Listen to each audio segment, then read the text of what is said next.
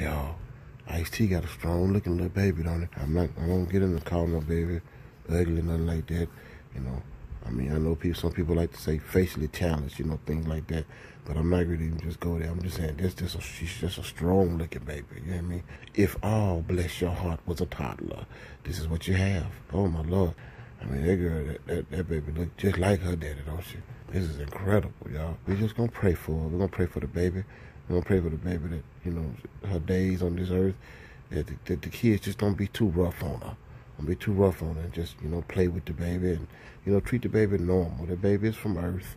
She might look a little strong to be an earthling, but she's from Earth. Y'all don't cast the baby away. I know she look like she might get a little dangerous with you, because, you know, I mean, even if she come up on me, I would just be like, you know, oh baby, oh, you're just such a precious little girl. And now don't bite me. Don't bite me now. Be sweet. Be sweet, okay? Just go over there and sit down to yourself. It's okay. You're just strong-faced like your daddy. Strong-faced like your daddy. And mama standing there, she ain't looking too weak in the face her damn self. Coco looking strong her damn self. You hear me? This is just a strong picture. Come on, prayer warriors. Let's cover this baby with believing prayer.